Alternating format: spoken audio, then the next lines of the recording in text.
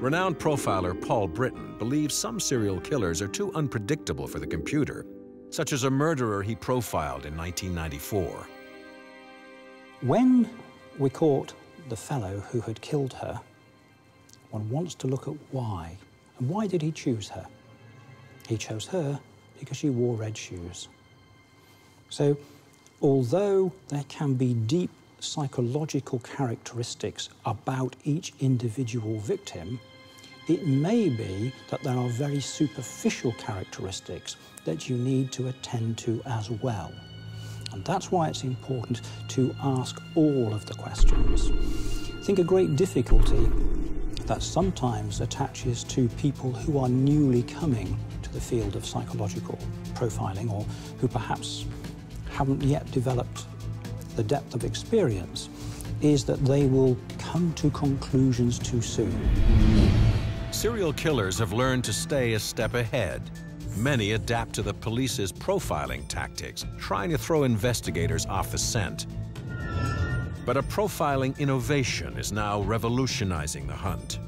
It's called geographic profiling, a system that shows police where to look for serial killers. How an offender kills speaks volumes. And for a long time, police have also known that where is just as important.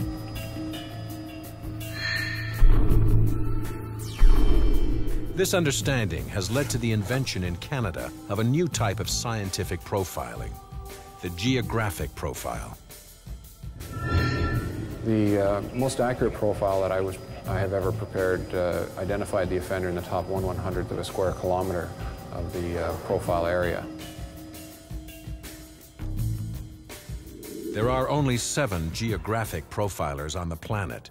Brad Moore is one of them.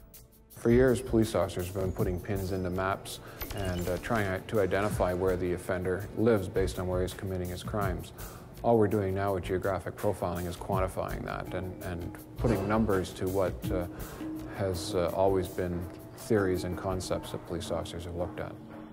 Geographic profiling relies on a mathematical computer program called Rigel.